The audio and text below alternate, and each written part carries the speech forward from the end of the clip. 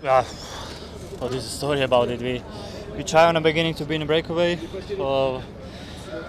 I was actually from the beginning. I was in the front. The people in the breakaway changed a few times.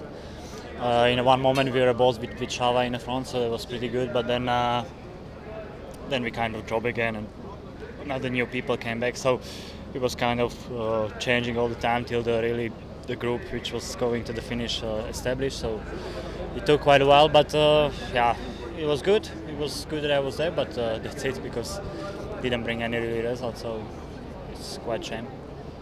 Doesn't really happen so often when you are the lucky to be in a breakaway, and but still you need to have a legs to make a result. And yeah, today I was lucky. I was there, but I didn't have really the legs for it. Costa was the strongest.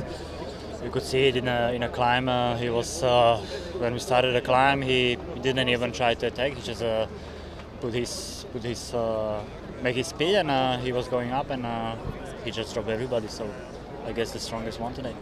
Still, I'm gonna try another days also, and I just hope this was just one day issue that I didn't have such a good legs, because the climbing on Monument 2 was completely different story with the legs, and so that gave me kind of a good feeling that I don't have such a bad legs as I had today.